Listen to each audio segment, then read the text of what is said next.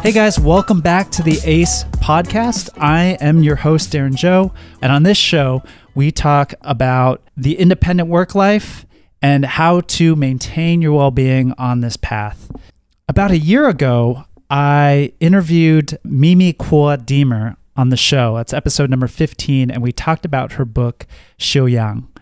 And that episode was really well received. So I wanted to get Mimi back on the show to talk about her first book, which is called Qigong and the Tai Chi Axis.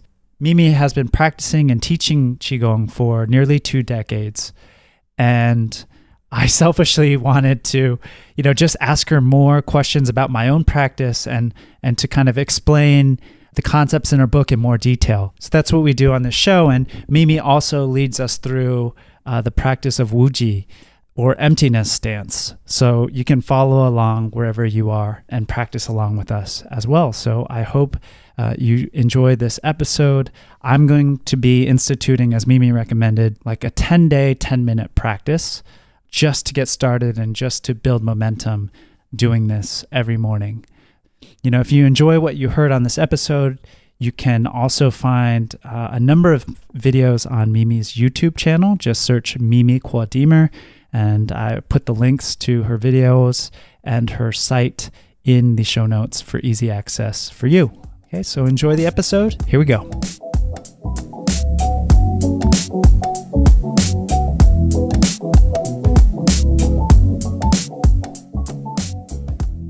Mimi, I'm just going to read a blurb from you about you from your book, if you don't mind, to introduce you, because I just really love how it might frame our conversation. So Mimi Kuo-Deemer is dedicated to sharing the ways in which Qigong and other healing arts can help people meet the messy, complicated job of being human with greater awareness, compassion, and ease.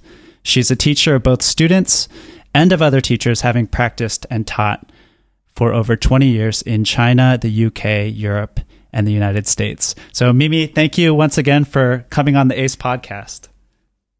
Yeah, it's really, really great to be back. Thank you for having me again. Yes.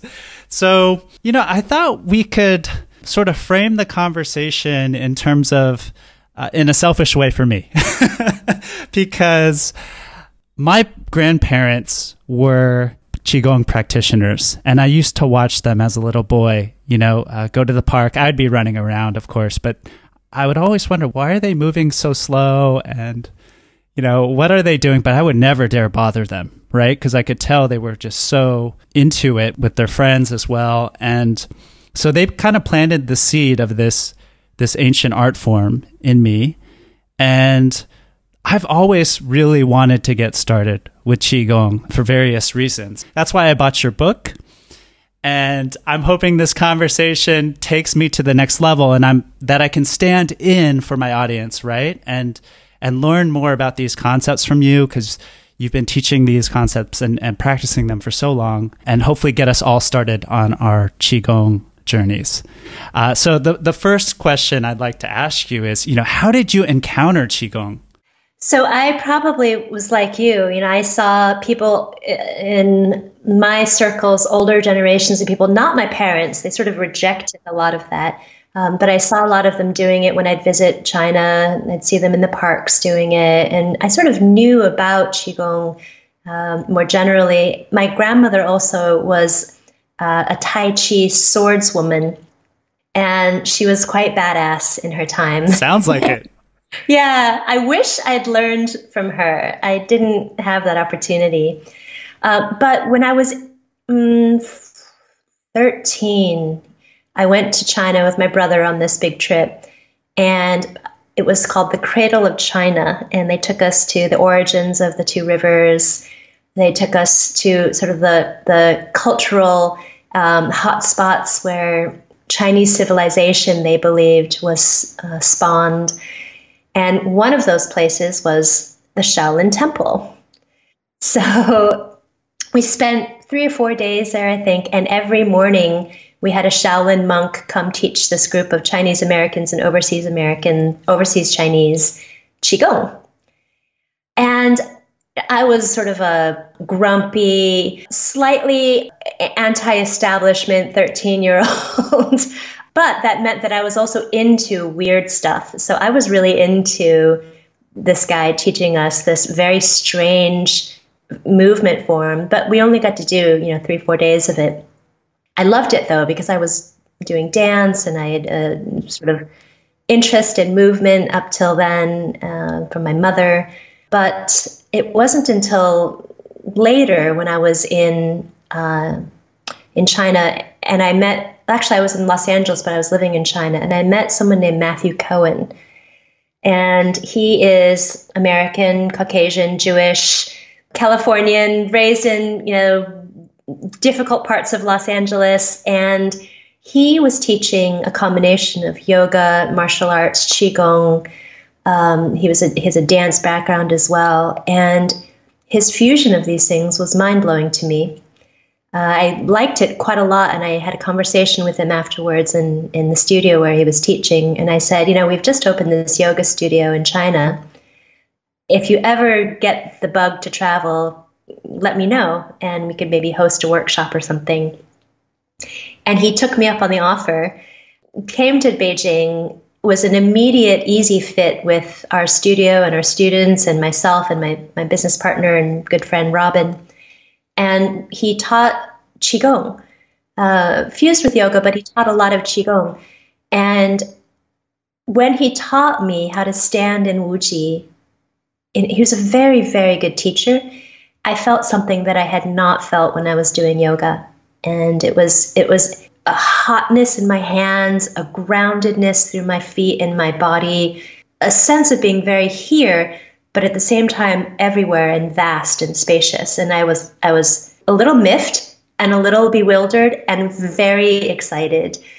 And that sense of, oh, what is this? And it was an energy practice, sparked my curiosity, and it's sort of been, like, Qigong has since that point been embedded in my yoga practice, and it's also taken on a form of its own, or it took on a form of its own kind of a place in my life. My other influence then was Cameron Tukapua, and I find it interesting that there are non-Chinese teachers who have studied these teachings, and then it was in China that I learned them. So there's a whole kind of mix-up of things happening. But she's from New Zealand, and she's an acupuncturist who is a very close friend of my yoga teacher, Donna Farhi. Cameron I met in New Zealand, and I extended the invitation to her to come because she was very interested in making a trip to China. She said, she'd love to teach some sort of a retreat around the 5 elements. And so we hosted her, and she opened my eyes, and she sort of opened my sensibilities to the idea of elemental constitutions, and the idea that I was able to reframe my perception of myself through nature and through her, its cycles, changes, balances or imbalances. And I learned some 5 element forms of Qigong from her.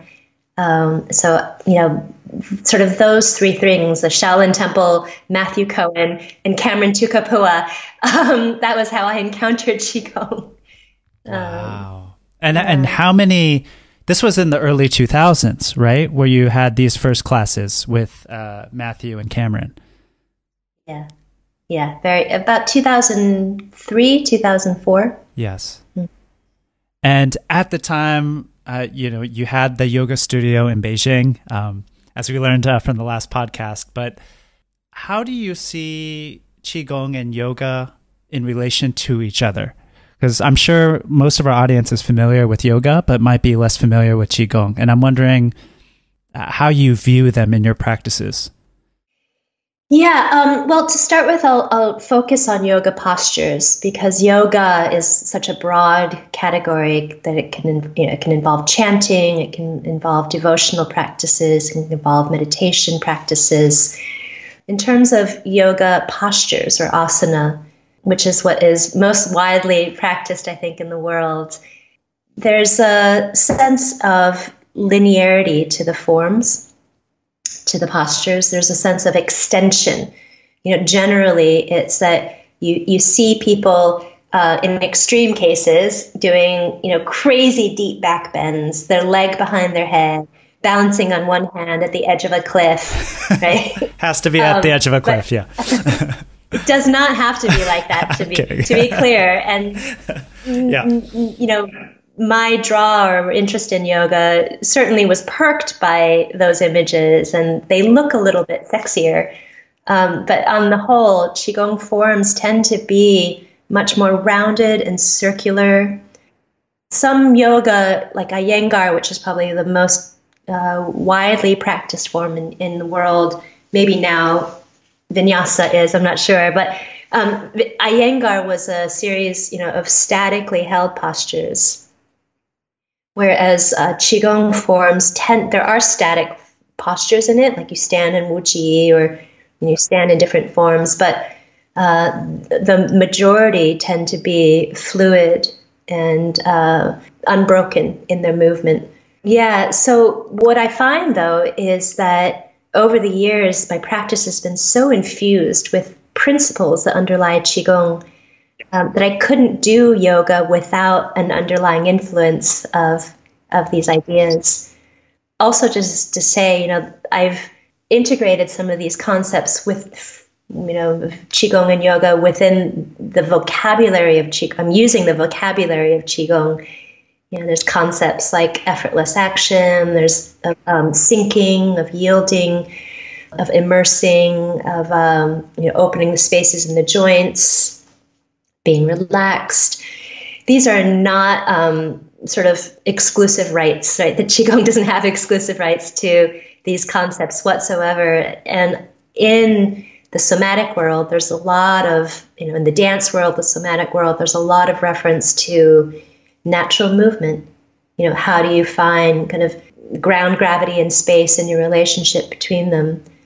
Qigong, I think, has just from its get-go had these qualities of universal movement patterns guiding the orientation of movement.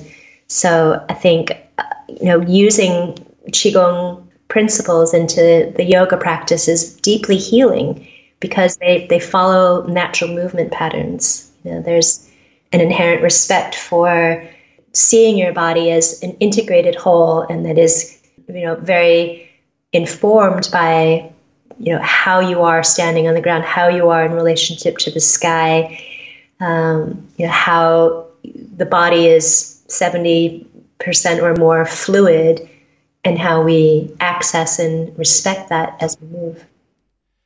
I can't wait to dive into these principles and these concepts. But before we do, I just have one more question about how the practice has helped you with your health and how it has changed your life before we start to dive into, these concepts. Yeah, I think when I wrote the book, I was quite open with the way that I kind of was not very much fun to be around because I was so kind of mentally, physically, and emotionally a mess.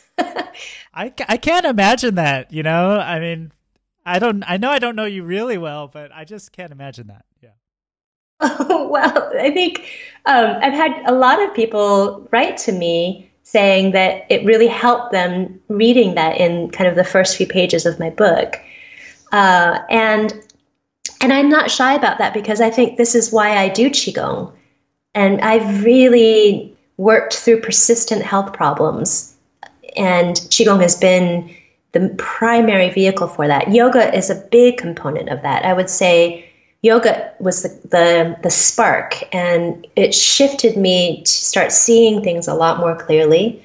It really made me happier, yoga. But Qigong healed me in a way that yoga wasn't doing. And I was doing the yoga practices pretty regularly for a few years, but I still had constipation, chronic kind of digestive issues related to that, a history of childhood asthma that would flare up regularly, general high levels of anxiety. Working in China, working as a photographer, I was burning out very regularly. I was quite fleshy and kind of bloated, even though I was doing all this asana and kind of, strong, sweaty yoga practices, I just felt sort of puffed up. And when I started doing a regular form of Qigong practice daily, and this was the 5 element practices and then some of the things that Matthew taught me as well, I did them very regularly while I was going through a very hard year of my life. But despite the challenges, and I was traveling, like 6 months out of the year, I was away from home doing assignments for photography. While all of this was playing out, my digestive problems sorted themselves out. My energy levels changed. My asthma was barely, coming up. And I started noticing a shift in my body shape.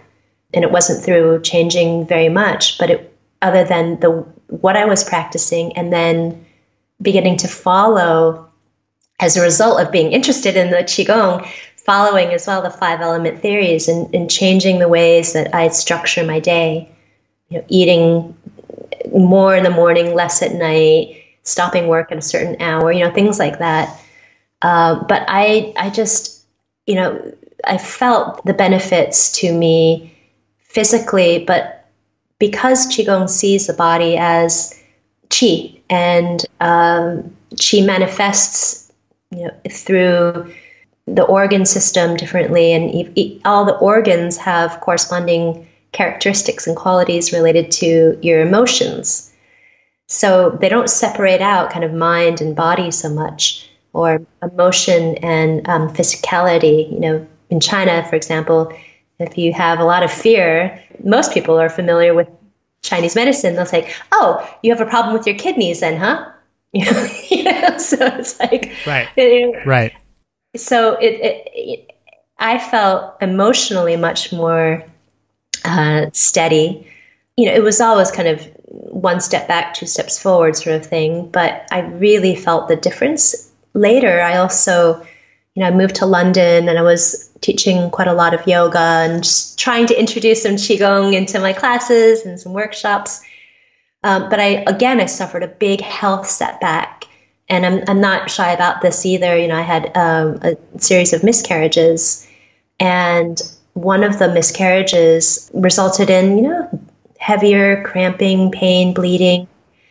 And a woman going through a miscarriage will probably know what I'm talking about, when you after a miscarriage, there's a lot of self-judgment and blame and questions and injustice and whys, but also just like a little bit of violent anger towards my body. And I felt like I just wanted my body back, and I wanted to start moving again.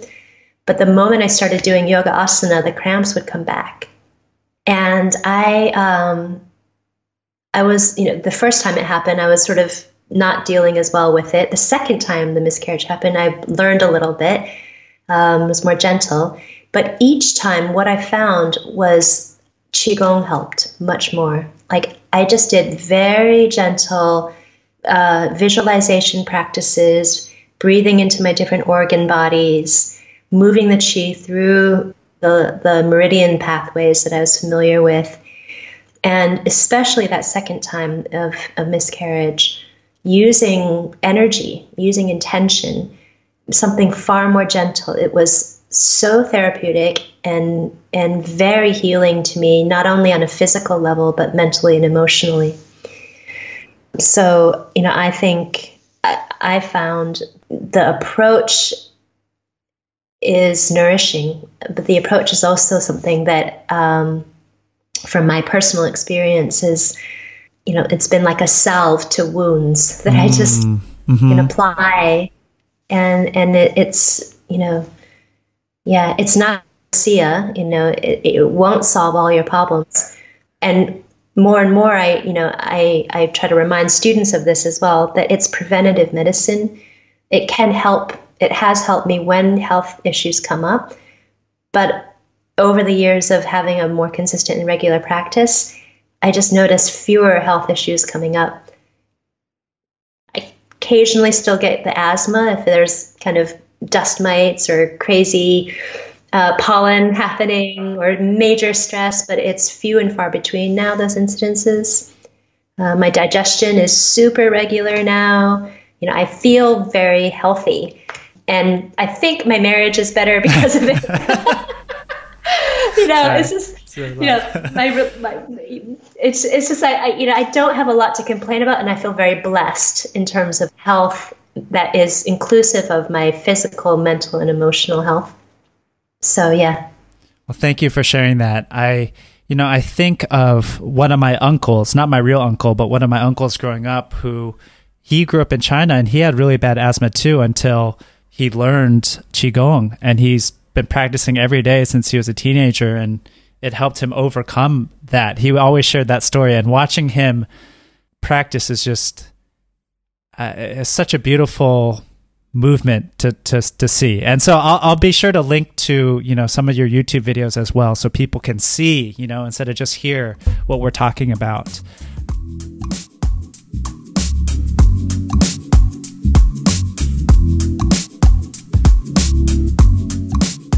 But getting back to the book, right? Let's dive into some of the concepts, and maybe we could frame it this way. Why did you call your book Qigong and the Tai Chi Axis? Why not just Qigong? There's a few explanations behind that. One is it was originally just Qigong, nourishing practices for health and well-being, or body, mind, and spirit. But a lot of people don't know about Qigong, and the publisher was really keen to reach a broader audience. And if you know anything about the publishing world, they look a lot at search engines and Google words or things like that. And Tai Chi is a lot more known in the world. So she said, is there any way that you could include Tai Chi in this title? And I thought about it for a while, and the most comfortable way to approach it was just the objective of practice, which really in Qigong and internal martial arts and Taoist practices is this idea of balance.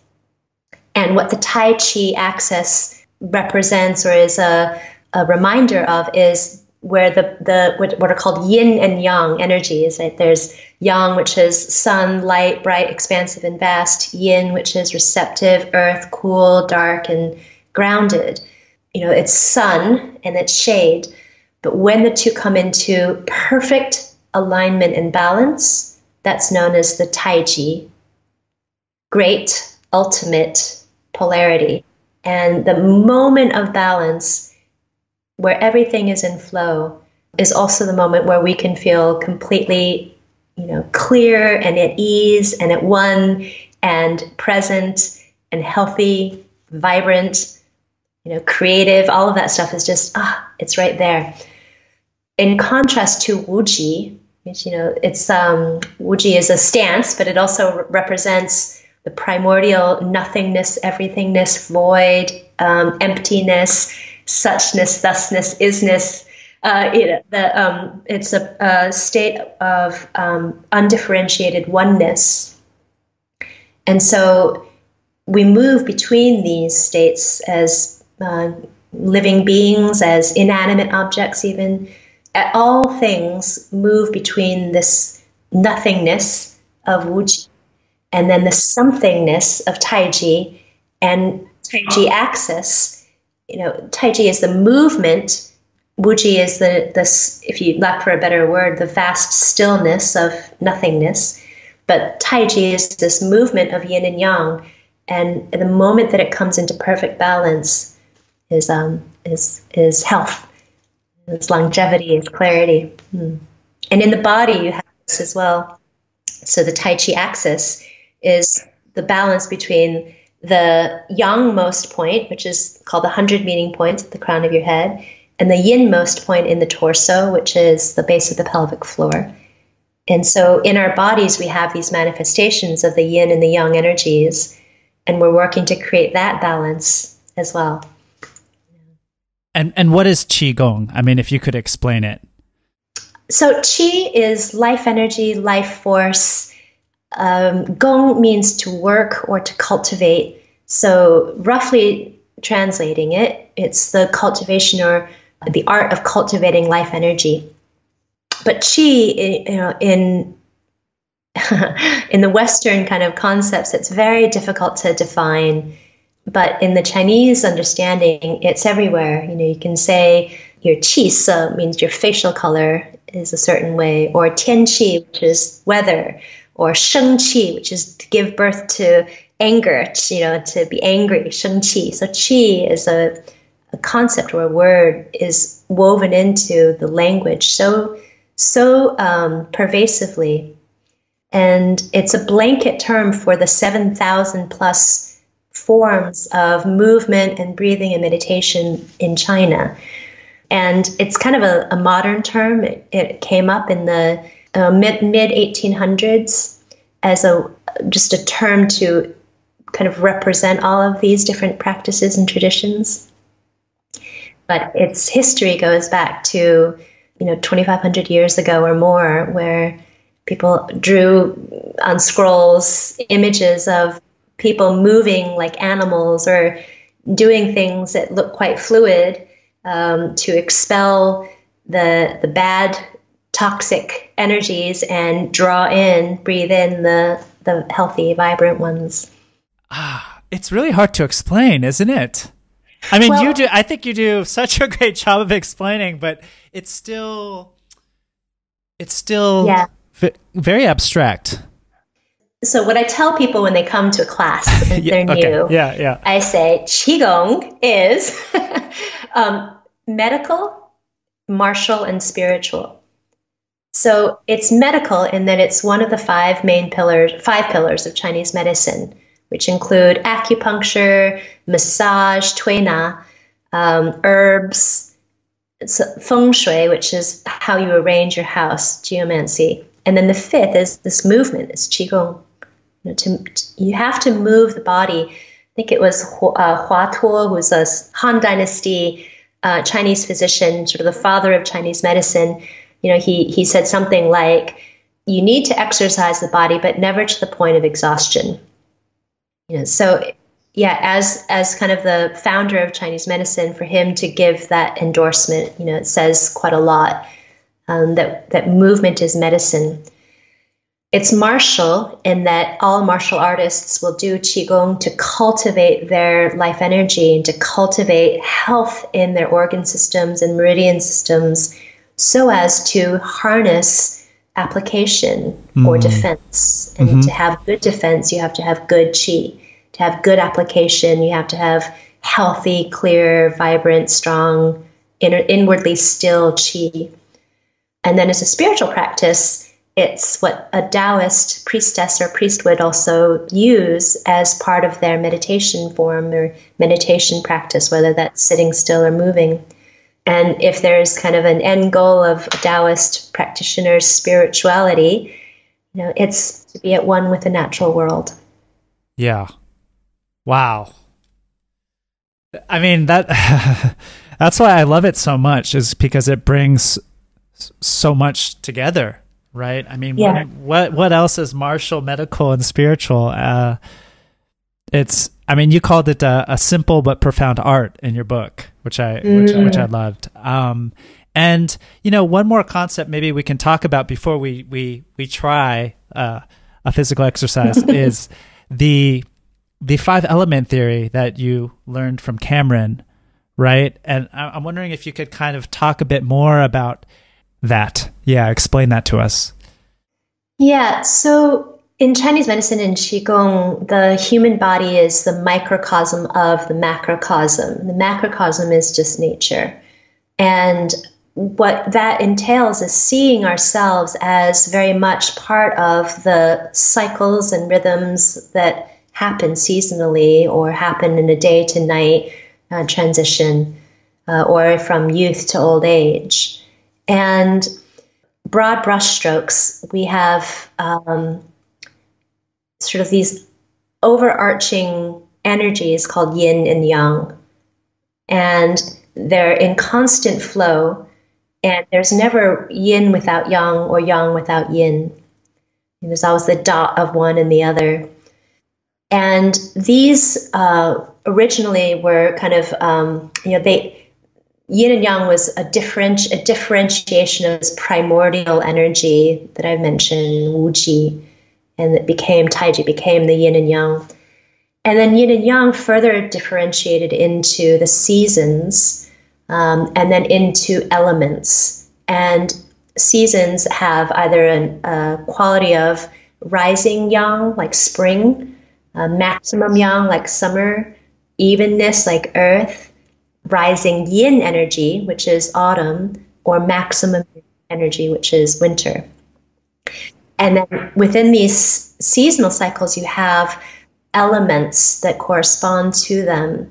So sometimes they're called phases, 五行. In Chinese, the direct translation would be a phase, because it's not like just one element standing on its own. It's kind of a cyclical movement. So wood is the spring energy, and wood is represented by kind of this growth and expansion. You know, it's very much yang energy.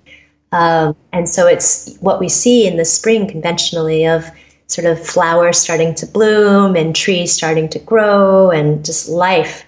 You know, it's youth as well, you know, from when you're born until you're 18, it's kind of that growth period.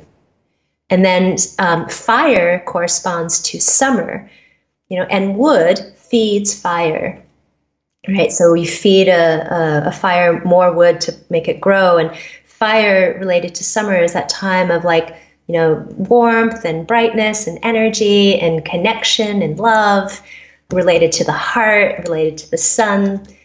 Earth energy then is this, it's often in between the seasons and it transitions in and out of them, but it's also its own season in some schools.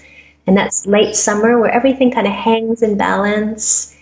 And it's not too cold yet, but it's not as hot as it was at the height of summer. And it's when there's a sense of abundance, like, you know, lots of crops are harvested and fruit trees bear fruit and you harvest them. You know, archetypally, it's the mother. It's about kind of steadiness, and that's balance. And it's very much about balancing all the opposing forces in your life, or in your body, or in your relationships. And then you get to autumn, which is related to the element of metal. And metal is the rocks, the mountains, the precious gemstones in the earth. Fire burns down into earth, and then earth creates metal. Right? So from deep within the earth, you can find these precious minerals and rocks, gemstones, but you also see them manifested as mountains. And metal is a time, though, of falling away, of cutting. Right? In metal, you know, you think of a sword or a knife, you know, it cuts away. In nature, what it does in the autumn is start to cull. And it drops off, and things drop off.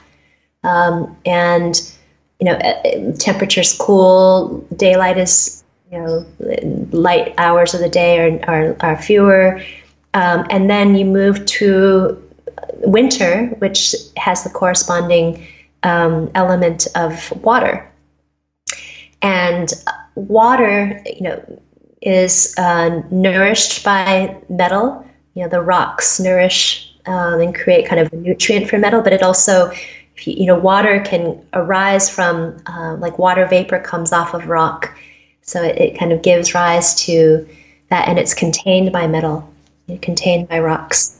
So water as an element is about, you know, descending, fluidity, depth, darkness, but also it's the most closely associated with the Tao, in that it's humble, it nourishes all things without ever being asked.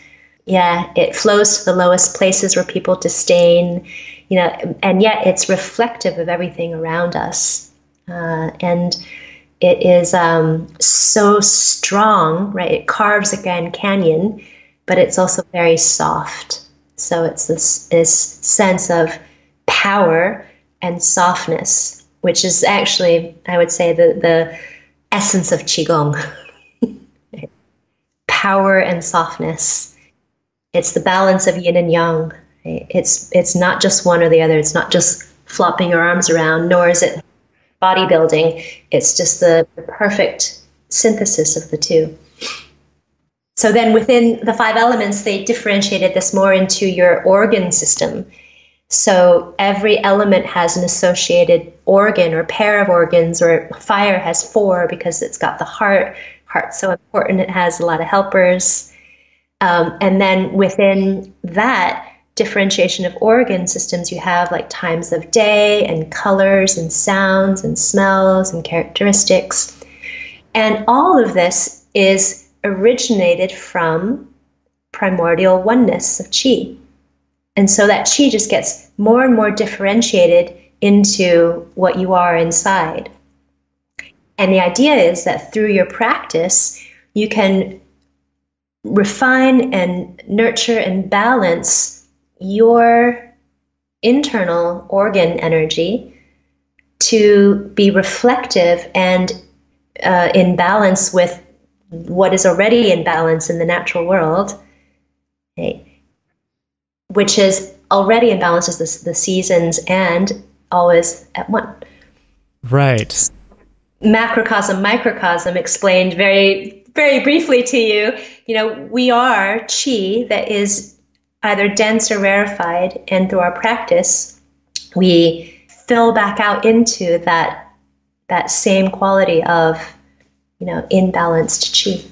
And you know, what happens though is that we're often out of balance. Right? Oh, yeah. And nature sometimes gets out of balance. You know, you have a garden, you know that if you don't water the plants enough, or you don't have enough sunlight, or the soil doesn't have enough fertilizer, it won't grow anything. You know, it's the same in our bodies. We're nature manifest in human form, and we often don't think of ourselves as a garden. We don't think of ourselves as elementally constituted. We think of ourselves much, much more these days as a machine. You know, interchangeable parts. We got to restore ourselves, recharge our batteries like an iPhone that's died, right? Go on holiday, or like maximum productivity. Maximum productivity. Yeah. So that, in a nutshell, is the 5 elements. Yeah, I think there's so much that I think people could benefit from just having this connection to everything that is around them, which is everything within them, and a less kind of bifurcated view of, you know, our troubles and conflicts and contradictions of, you know, mental, physical, body life as separate from what is going on out there in the natural world. I mean, yeah. Interdependent. Yes. So is it kind of like you want to match your internal qi with the external qi of the time, of the moment, of the season, and to be aligned with that? Am I kind of understanding that correctly? Yeah, you could say that to an extent, to just remember that we are affected by the seasons, and that, that what we do also will have an impact on how we feel.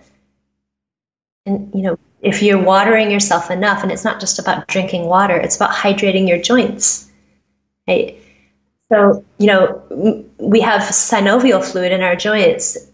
Science has yet to come up with or synthesize a solution that is more slippery than synovial fluid. If we don't do things that compress the joints and effectively let the synovial sacs that live inside of your joints release synovial fluid. If that fluid isn't being released, then the space between your joints doesn't have the cushion that it needs, nor does it have the opportunity to circulate nutrients, which this fluid also does, to the cells there. You don't have blood vessels going there, so that's why it's hard to repair joints. So the synovial fluid is what's circulating nutrient to cellular repair, but cushioning it as well. And if you don't have that, guess what? Cartilage meets cartilage, bone meets bone, and you start to grind bone against bone, which causes arthritis and pain.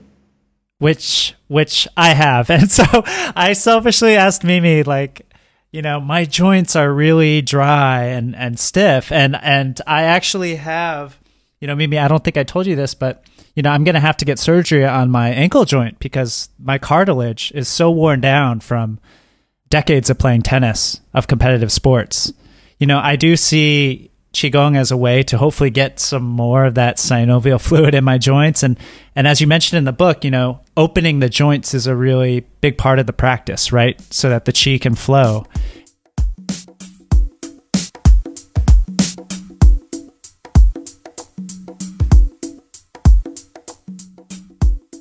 And so, yeah, maybe we can go through one exercise to help do that, or we can talk about Wuji, which you mentioned is really foundational to the practice, and spring is upon us as well. So I know it's a wood season practice. Yeah. So, Wuji is the foundation of Qigong and internal martial arts, and it's also the most advanced practice. So, really? Yeah. And so it is very challenging for a lot of people because a lot of us don't know or have experience standing still for any length of time. And it becomes very uncomfortable because it asks the muscles to work in a different way than we're maybe used to using them.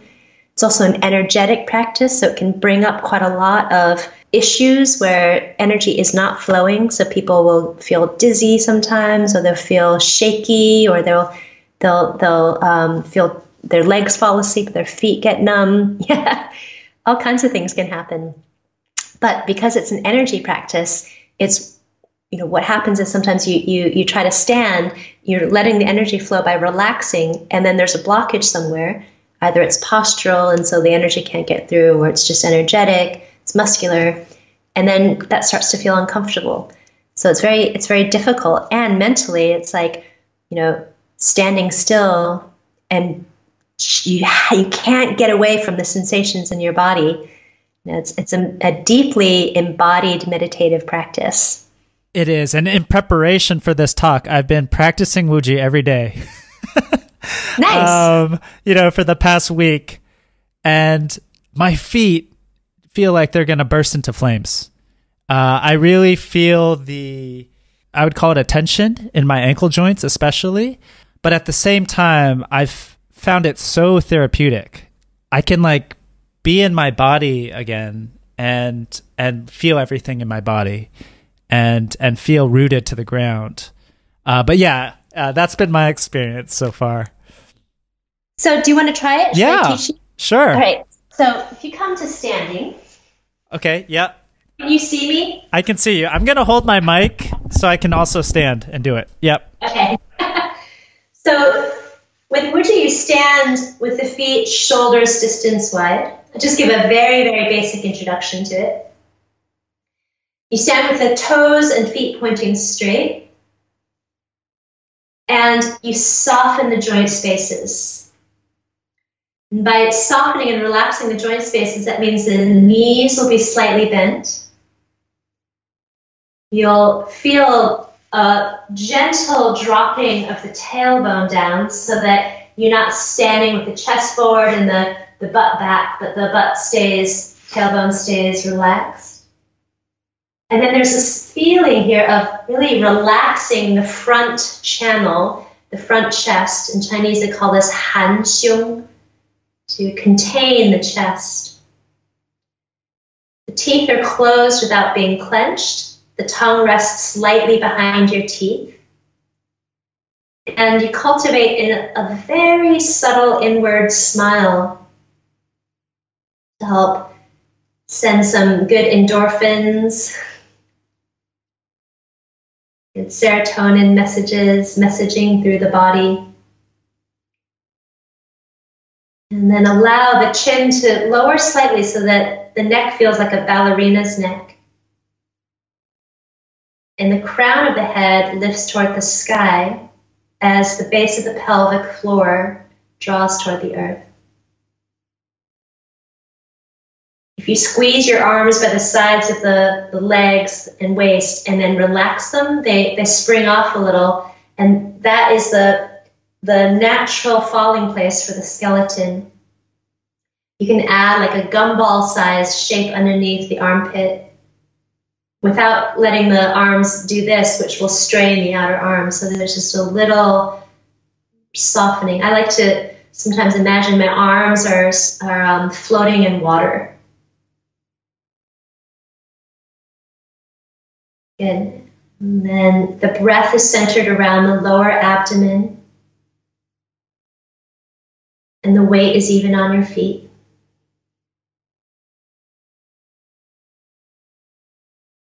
And if people here listening or watching want to do this, even just a couple minutes a day is really helpful for starting to stand with a sense of the Tai Chi Axis, rooted into the earth, from the tailbone, pelvic floor down, and open to the sky through the crown of the head up.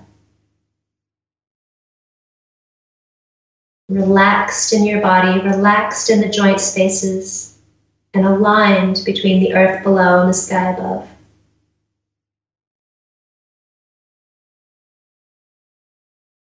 And this is a nice intention energy practice that I'll show you, and we can do this just to close. You turn your palms out to the sides and let the arms start to lift, your palms lift, and gathering, tendency maybe to feel ungrounded or uprooted,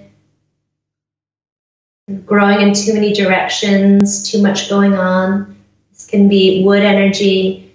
It gets a little excessive. And once the arms are overhead, point your middle fingers towards each other without touching. Let your palms face the earth, and then clear these tendencies of being uprooted, ungrounded, overextended. Clear them out of the form of the body. Likewise, wood energy might be deficient. You might not have enough to feel like you can grow. The bloom isn't ready to bloom. And that can be just a feeling of being, without vision or purpose, a meekness. You might gather that. Any of those tendencies. The lack of confidence. We all have that. And then also clear those tendencies out. Sometimes wood is not rested enough, so there's nothing to grow. Not nourished enough. It's hard to grow. And clear those tendencies to be not rested enough, not able to grow, meekness. And then gather, this is different, gather the feeling that you are grounded, steady, and able to grow, create, envision, and manifest what you feel is healthy and viable in your life. And fill with that steady foundation, rooted growth.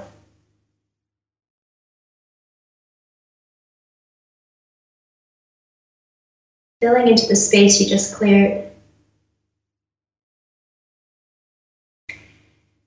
Then gather what you've just filled. This capacity to be steady, anchored, rooted. And like you might seal in an envelope before you mail a letter, or seal a Tupperware in the refrigerator with food you want to last longer. Seal in this capacity for steady rooted growth.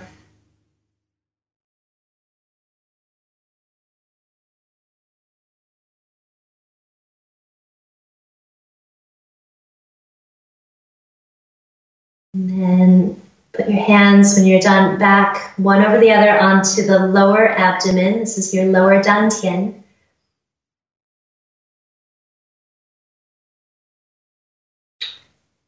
Notice and observe any feeling and sensation in the body, or the breath, or the thoughts.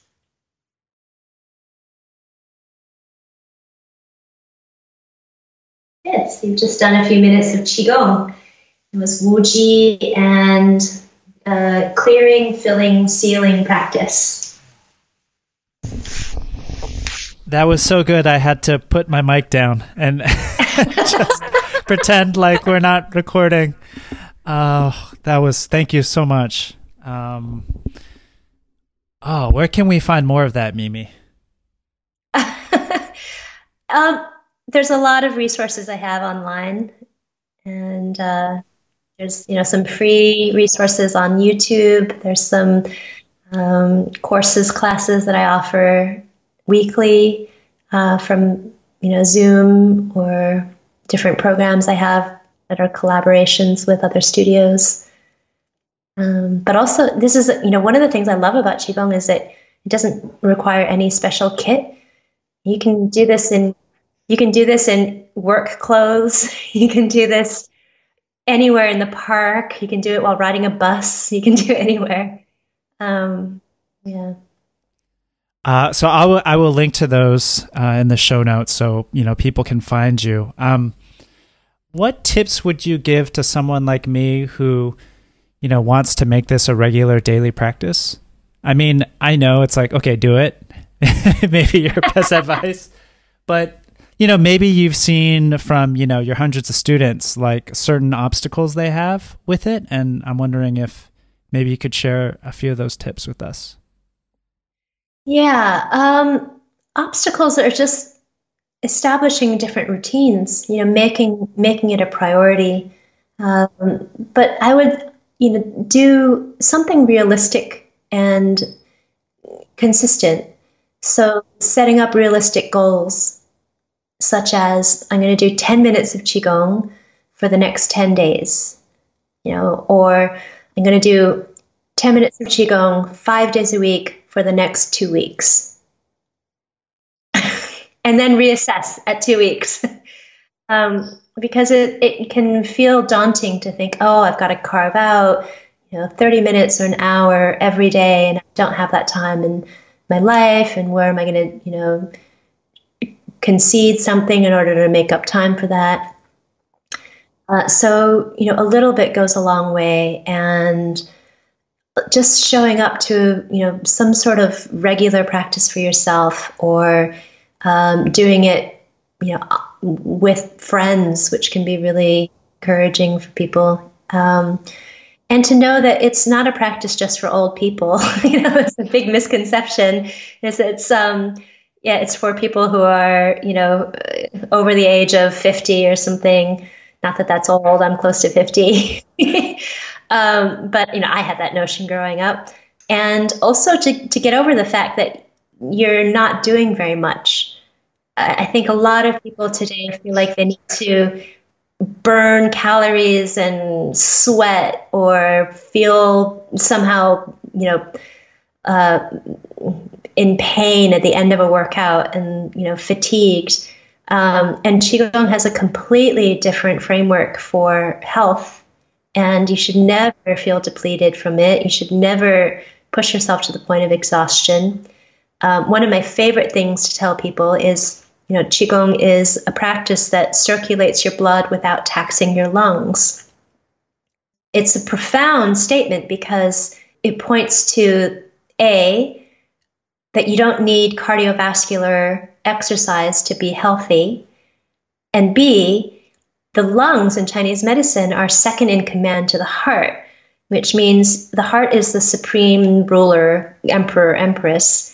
You don't want the person backing up that emperor to be strained, tired, fatigued, overworked, because, you want that person doing its job, like supporting. And when we tax the lungs, it really taxes the heart. My internal martial arts teacher, my Bagua teacher, says, 汗出气不传, which means the sweat pours, but the breath never quickens. So I might sweat my buckets off. Sweat buckets, sweat my whatever off. But if the moment that I start breathing too hard, he'll tell me to stop. And I don't like to run.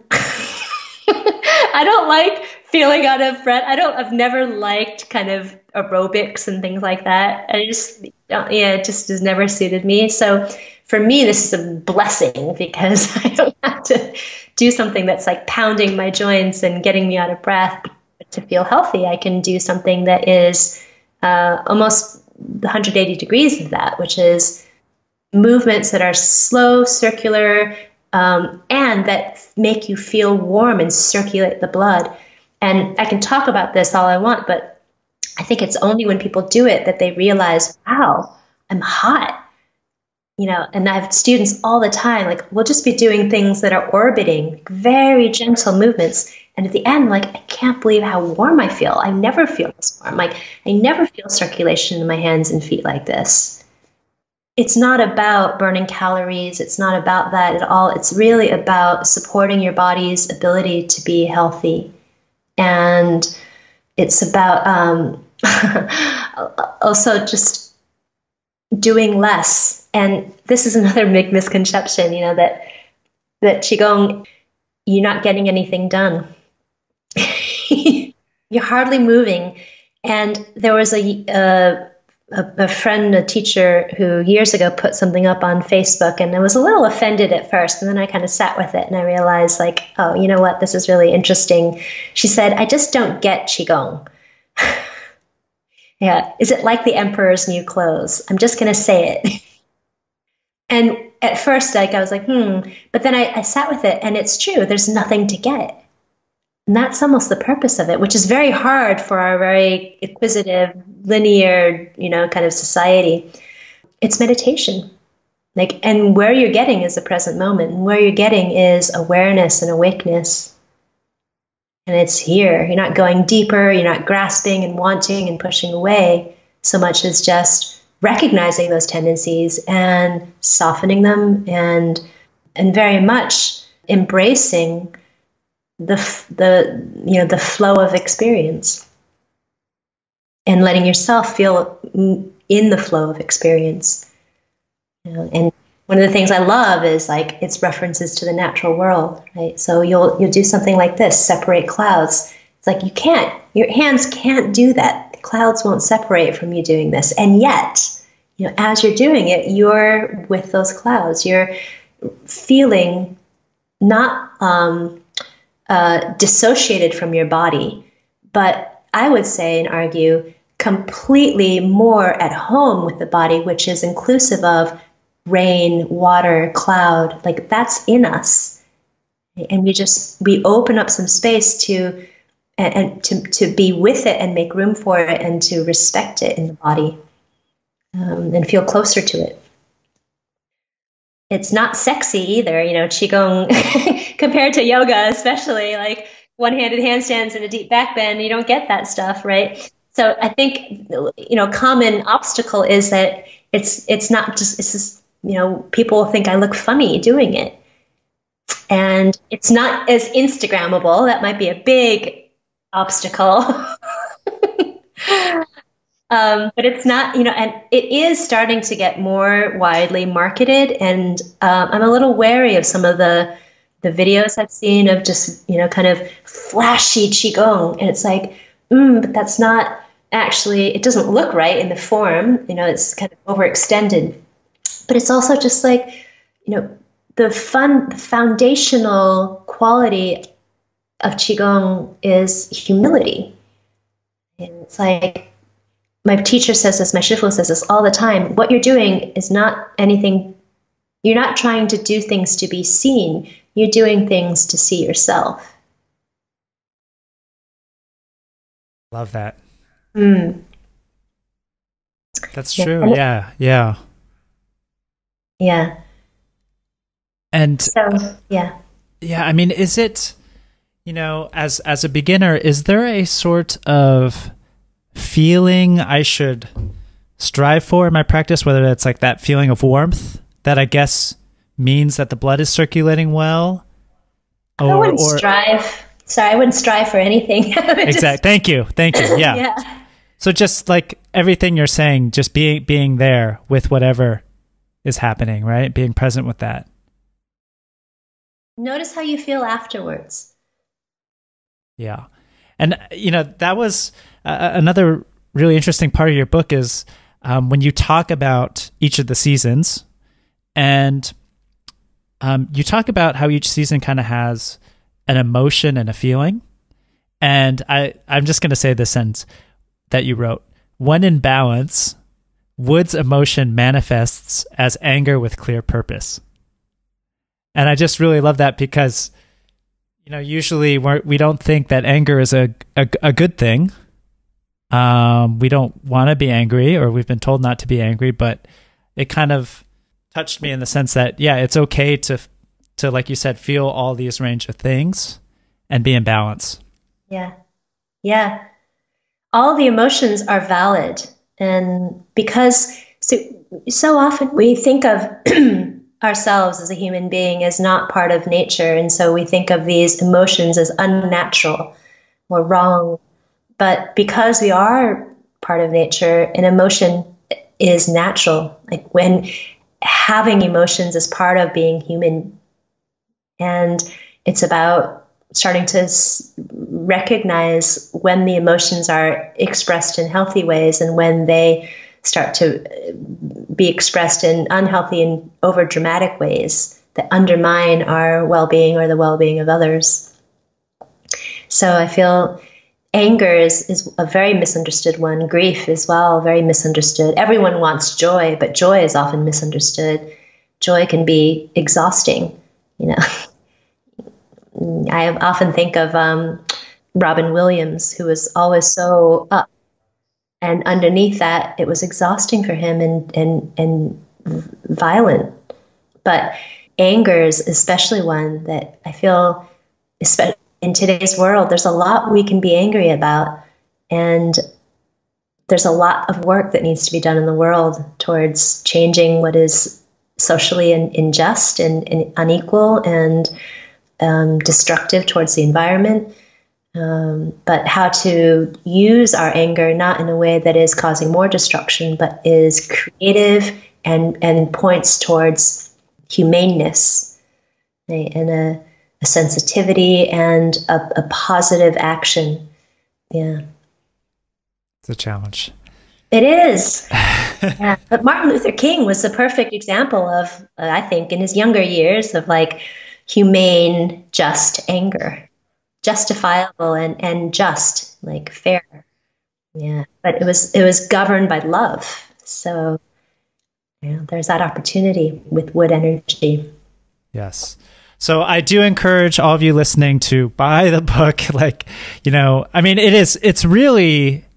It's dense. The introduction is short and covers the concepts, but then, each season has many practices you can do, and it's almost like a almanac for me, to look at what exercises, I can focus on to help me.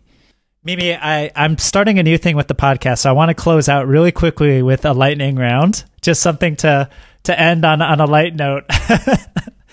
So I'm just going to ask you 5 random questions, and just the first answer that comes to mind, go for it. Yeah? We'll do this quick. Sounds good. Who do you admire most at the moment? Cheryl Strayed. She is an author.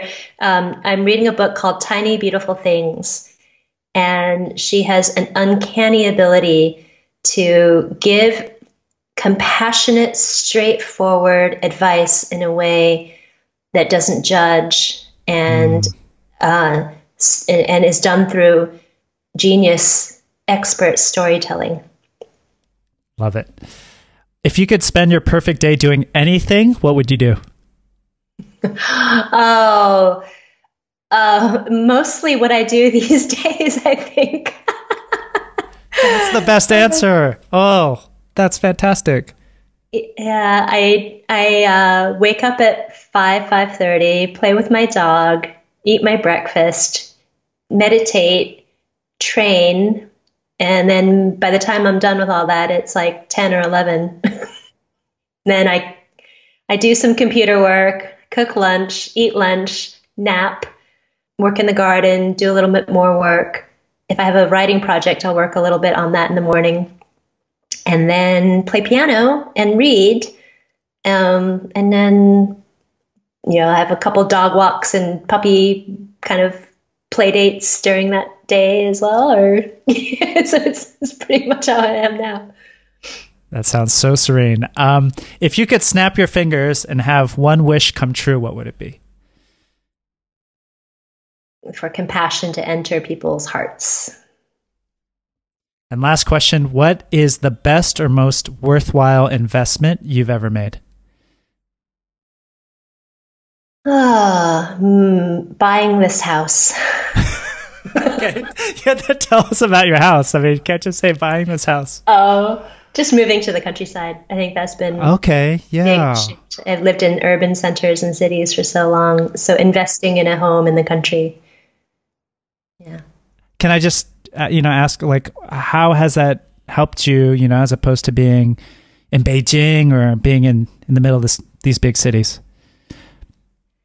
My daily rhythm has changed a lot. I feel a lot more in tune with the subtleties of the seasons and the changes in the seasons. I spend a lot more time outside and in nature. Oh, okay, now I'm getting jealous. Ground a lot more, know, everything. But I feel more myself. Yes. Thank you so much for sharing this time with us, Mimi. I always really enjoy it, and I always learn so much. So thank you so much. Yeah, thank you. And good questions. Fun. Yeah.